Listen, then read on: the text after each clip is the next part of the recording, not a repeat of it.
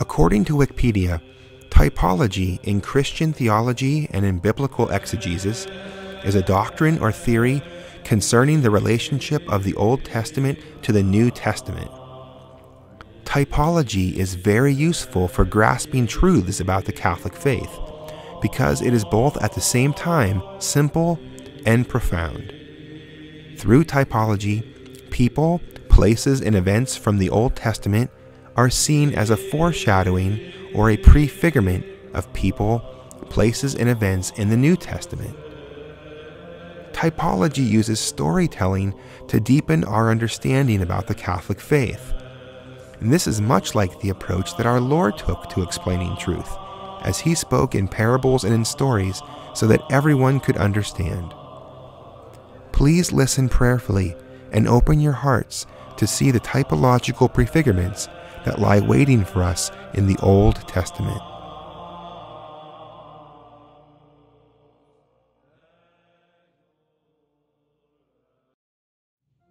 Before we examine how Our Lady of Lourdes was prefigured in the Old Testament by Jeremiah and the Ark, I would like to offer an idea.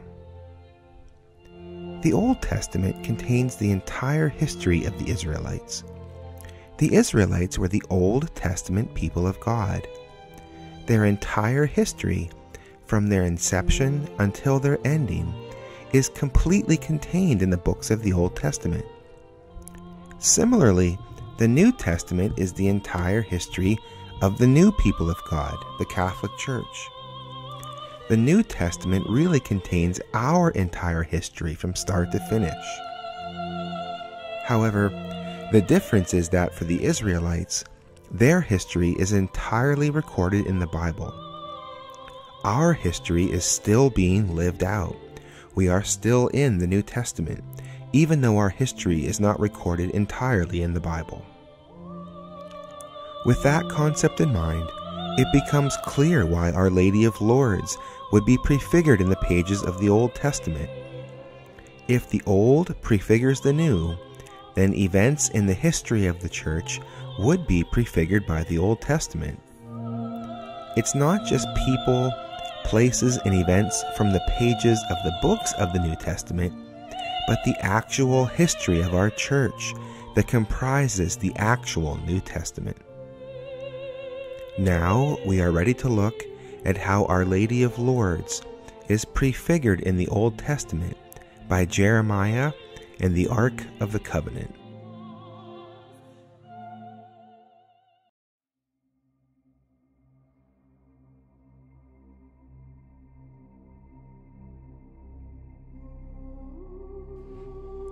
The Old Testament story about Jeremiah and the Ark of the Covenant is found in the second book of Maccabees. However, the story of Jeremiah and the Ark doesn't actually take place during the time of the Maccabean revolt, but it is just a story told at the beginning of the second book of Maccabees.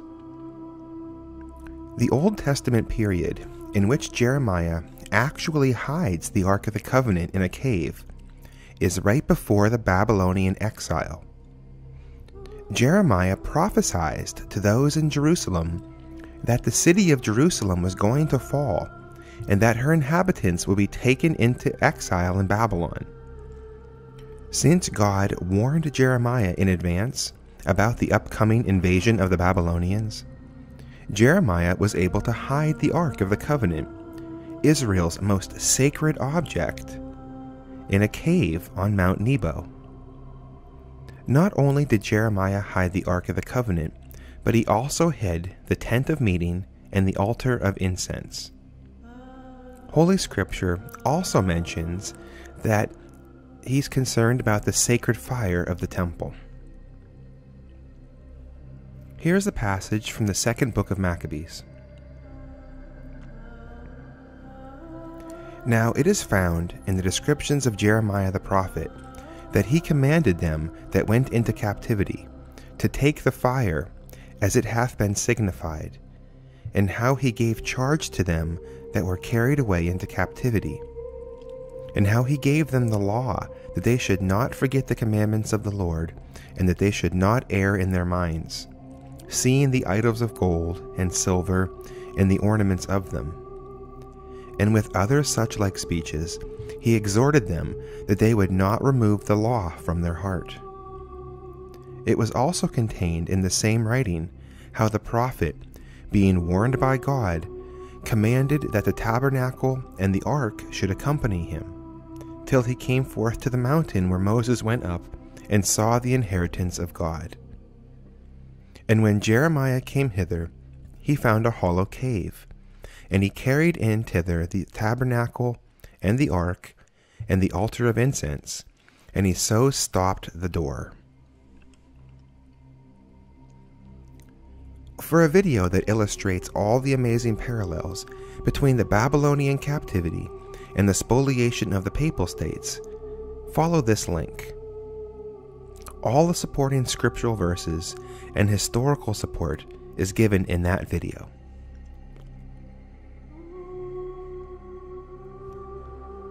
The prophet Jeremiah is known as the weeping prophet. This is because it was his sad duty to prophesy about the destruction of the temple and of the holy city of Jerusalem. For a faithful Jew who loved the Lord's laws, the Lord's people, and the Lord's house, the Babylonian captivity and the destruction of the temple brought unspeakable sadness. From Jeremiah 13, verse 17. But if you will not hear this, my soul shall weep in secret for your pride.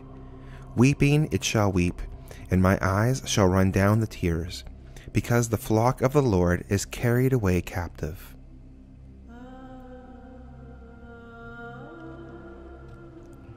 Upon taking the Ark of the Covenant and hiding it in a cave, the prophet Jeremiah prophesied about the next time the Ark of the Covenant would appear and would be seen again by men. Here is the rest of the scriptural text in the second book of Maccabees concerning Jeremiah and the Ark of the Covenant. From the second book of Maccabees, chapter 2, verses 6 through 12. And then some of them that followed him came up to mark the place, but they could not find it. And when Jeremiah perceived it, he blamed them, saying, The place shall be unknown, until God gather together the congregation of the people, and receive them to mercy. And then the Lord will show these things, and the majesty of the Lord shall appear, and there shall be a cloud, as it was also showed to Moses. And he showed it when Solomon prayed, that the place might be sanctified to the great God. For he treated wisdom in a magnificent manner, and like a wise man, he offered the sacrifice of the dedication, and of the finishing of the temple. And as Moses prayed to the Lord, and fire came down from heaven, and consumed the holocaust, so Solomon also prayed, and fire came down from heaven, and consumed the holocaust. And Moses said, Because the sin offering was not eaten, it was consumed. And so Solomon also celebrated the dedication 8 days.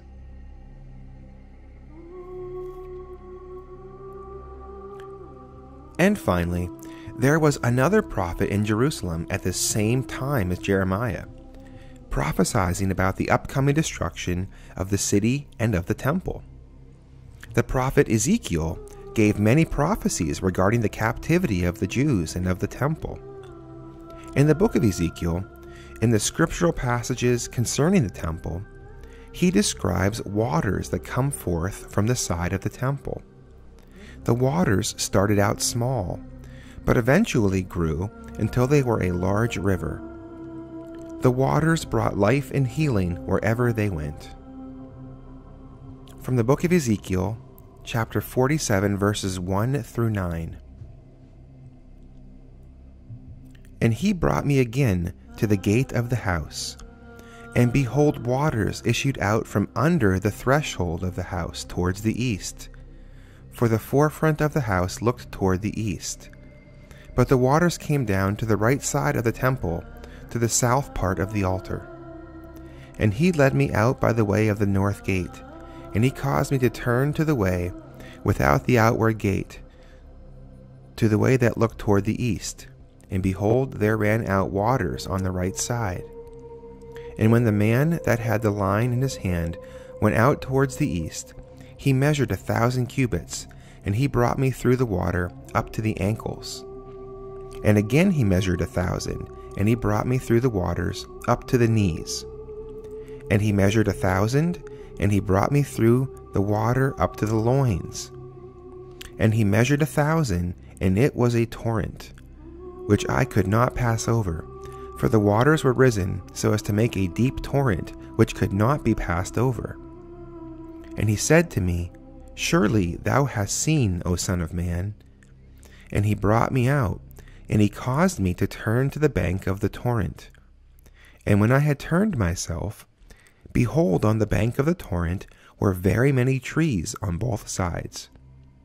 And he said to me, These waters that issue forth toward the hillocks of sand to the east, and go down to the plains of the desert, shall go into the sea, and shall go out, and the waters shall be healed. And every living creature that creepeth whithersoever the torrent shall come, shall live. And there shall be fishes in abundance after these waters shall come thither, and they shall be healed. And all things shall live to which the torrent shall come.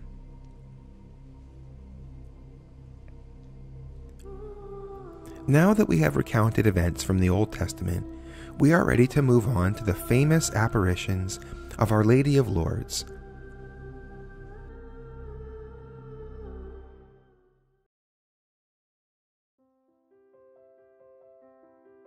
Many of us are very familiar with the events of the apparitions of Our Lady of Lourdes. However, a brief summary would be useful for the purpose of this video, as well as highlighting some key events of the apparitions. Unfortunately, this video won't be able to thoroughly examine the events of the apparitions of Our Lady of Lourdes, but we encourage you to learn as much as you possibly can about them. On February 11th, 1858, in Lourdes, France, Bernadette Soubirous experienced the first of many apparitions of Our Lady. Bernadette would have several encounters with Our Lady of Lourdes between February 11th, 1858, and her last apparition on July 16th, 1858 of the same year. The apparitions of Our Lady of Lourdes occurred only 2 years prior to the Kingdom of Italy confiscating the Papal States in 1860. For a video showing the amazing parallels between the spoliation of the Papal States and the Babylonian exile, click on this link.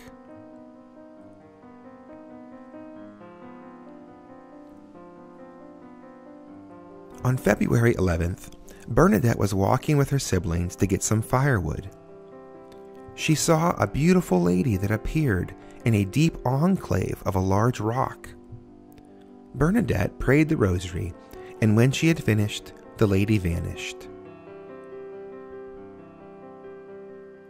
From Wikipedia, Our Lady of Lourdes is a Roman Catholic title of the Blessed Virgin Mary, venerated in honor of the Marian apparitions that reportedly occurred in 1858 in the vicinity of Lourdes, France.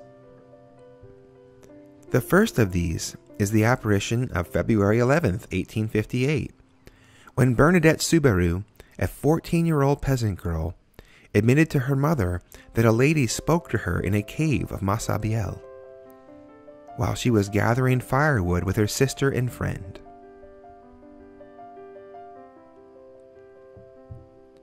During a subsequent apparition to Saint Bernadette, Our Lady asked her to dig in the ground and drink of a spring of water. Saint Bernadette dug and was only able to find some mud. She did as the lady asked her and was ridiculed by the crowd for her bizarre behavior. However, the water that Saint Bernadette dug up that day grew, and it eventually became a flowing stream. The water was soon found to have miraculous healing properties, as some faithful who approached the water were cured of their ailments and diseases. The water from the spring at Lourdes still flows today and is still working miracles. From Wikipedia. The next day, she said the apparition asked her to dig in the ground and drink from the spring she found there. This made her disheveled, and some of her supporters were dismayed. But this act revealed the stream that soon became a focal point for pilgrimages. Although it was muddy at first, the stream became increasingly clean, and as word spread, this water was given to medical patients of all kinds, and many reports of miraculous cures followed. 7 of these cures were confirmed as lacking any medical explanations by Professor Verge in 1860. The first person with a certified miracle was a woman whose right hand had been deformed as a consequence of an accident. The spring that Bernadette discovered is right underneath the church. The forefront of the grotto church faces due east and is partly situated on top of a large rock formation, with the grotto of Our Lady's apparition being at the bottom of that rock formation on the right side of the church. The miraculous spring of water that St. Bernadette dug up at Our Lady's command springs forth from under the threshold of the church on its right side. There is an altar at the grotto near the spring, and the spring flows behind the altar on the altar's south side. The spring flows east along the right side of the church and is contained by pipes, so visitors can easily obtain the spring water.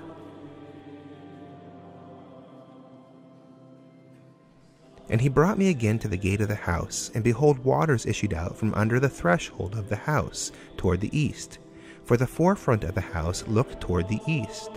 But the waters came down to the right side of the temple, to the south part of the altar.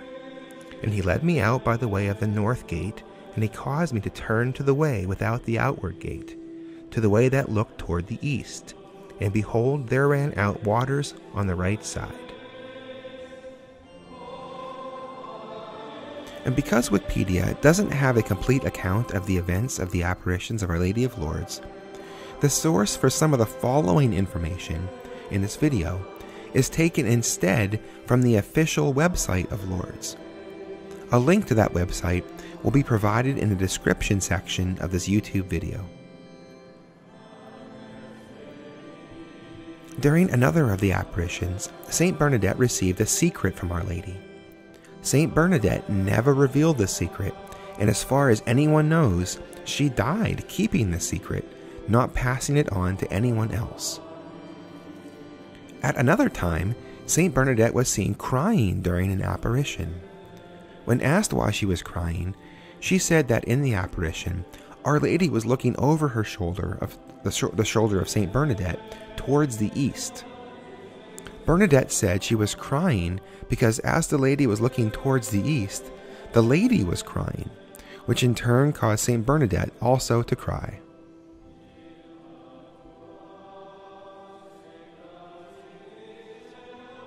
Towards the beginning of the apparitions, St. Bernadette came before Our Lady holding a blessed candle. This was the start of the tradition of lighting candles at the grotto. In fact, if you have ever had a chance to visit the Grotto of Lourdes, or have at least seen pictures of it, you will notice the candles that are always present near the grotto. In fact, looking at pictures of the grotto, 3 major things are noticeable right away. Those being the statue of Our Lady in the Cave of the Rock, where the apparition took place, the candles that are lit in front of the grotto, and finally the altar that is present at the bottom. Near the end of the apparition, Our Lady announced that she is the Immaculate Conception. This most likely didn't mean anything to the young child Bernadette, but it was deeply significant to others. For just 4 years prior, in 1854, Pope Pius IX proclaimed the doctrine of the Immaculate Conception, that Our Lady was conceived without original sin. And finally, the last apparition that St. Bernadette had with Our Lady was from a distance. The local police, in an effort to discourage people from visiting the grotto where Our Lady appeared, and in an effort to discourage people from taking the miraculous water from the spring, they erected a barricade and they blocked access to the grotto. Bernadette was not able to get close, but she did see Our Lady one last time from a distance.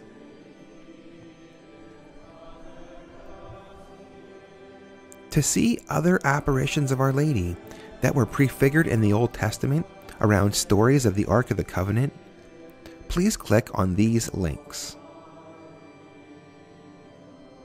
Also, a future video will cover the parallels between Our Lady of Fatima and Jeremiah's prophecy concerning when the ark will next be seen. Jeremiah said, "And then the Lord will show these things, and the majesty of the Lord shall appear, and there shall be a cloud." And he also said, "And as Moses prayed to the Lord, and fire came down from heaven." As it is well known at Fatima, Our Lady appeared standing on a cloud. And on October 13th, 1917, a great miracle occurred in which tens of thousands of people witnessed the sun crashing down to earth. Now we are ready to see how the events of the apparitions of Lourdes were prefigured by the Old Testament accounts of Jeremiah and Ezekiel.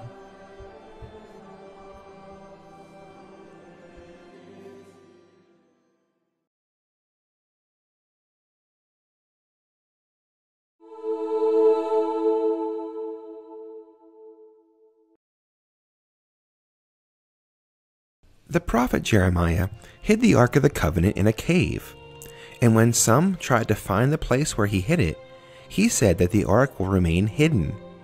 And as far as we know, Jeremiah never revealed the secret where the Ark is hidden to anyone, and he died with that secret.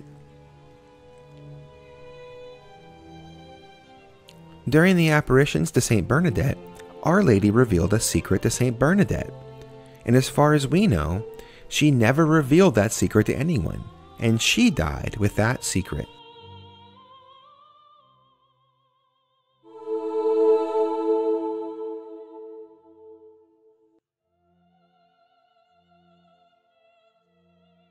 Immediately before the Babylonians came to destroy Jerusalem and to bring her people into captivity, Jeremiah took the Ark of the Covenant and he hid it in a cave. Only 2 years before the confiscation of the Papal States in 1860, Our Lady of Lourdes also appeared in a cave.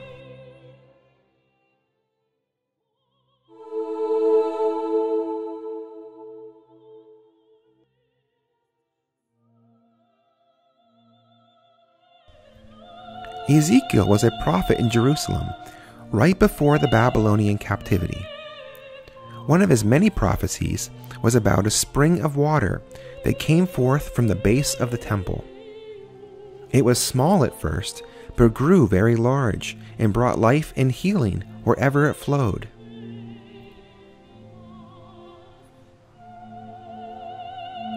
Directly beneath where the Lord's shrine was to be built, Our Lady instructed St. Bernadette to dig in the ground for a spring of water and to drink from it.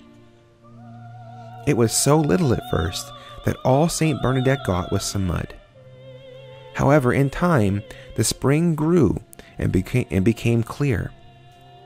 The waters from that spring can have miraculous healing powers for those who approach it with faith.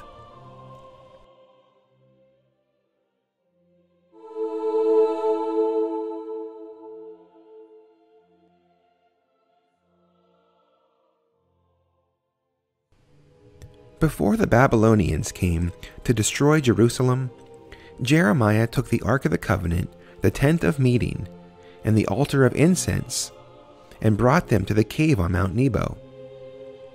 He also instructed that the Israelites take the sacred fire with them into captivity.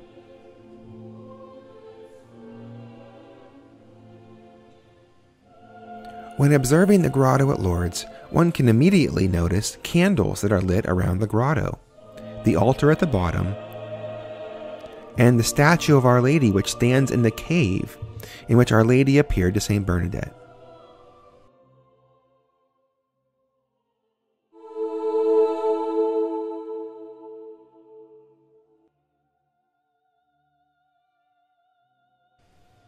Jeremiah is known as the weeping prophet. He wept over the upcoming destruction of Jerusalem and the captivity of the Jews. During an apparition to Saint Bernadette, Our Lady looked east, which would have been towards Italy, and she wept. Only 2 years after the apparitions of Lourdes, the Papal States were taken from the Church, and the popes were described as prisoners in the Vatican.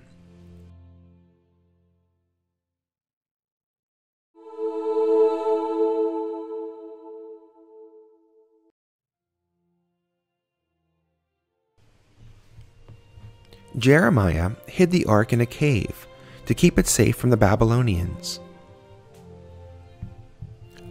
Our Lady announced that she was the Immaculate Conception, which was proclaimed by Pope Pius IX only 4 years before the apparition. Pope Pius was aware of Italy's desire to take the Papal States, and the popes prior to this period have said that the Church needed to have her own land so as to maintain her independence and to be free from pressures from the worldly powers.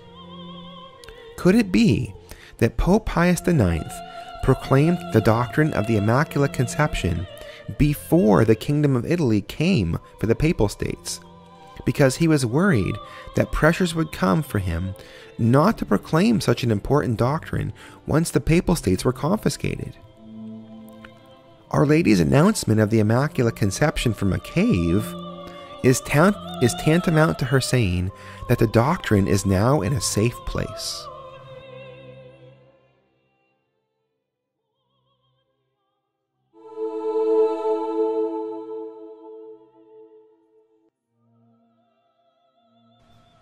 Once Jeremiah hid the Ark of the Covenant in a safe place in a cave, he blocked up the entrance of the cave so that no one could find the place, nor approach it anymore. And at the last apparition, Saint Bernadette was not able to approach the cave at the grotto, because the local police blocked up the area surrounding it.